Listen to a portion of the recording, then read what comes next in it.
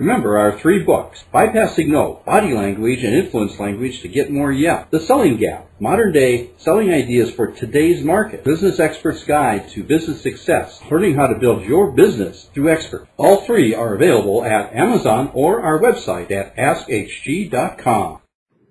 Hello, this is Harlinger with Ask HG, and we're here with sales tip number 28. Why focus on outcomes and goals? Well, if you focus your customer, your prospect, on outcomes and goals that they want, then their thinking and their decision making becomes much clearer. The decisions also happen faster, and emotional involvement is also much greater. So let's explore this.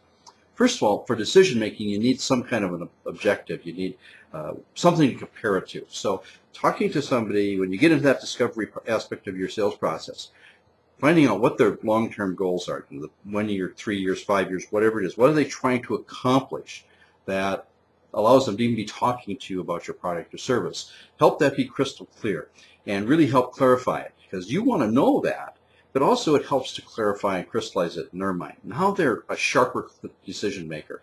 When they see your solution, they say, wow, that's really going to fit, and it's going to speed up this process. Now, is price and competition really as big an issue? Or is it that you've got a faster, better solution that's going to get them to their goals?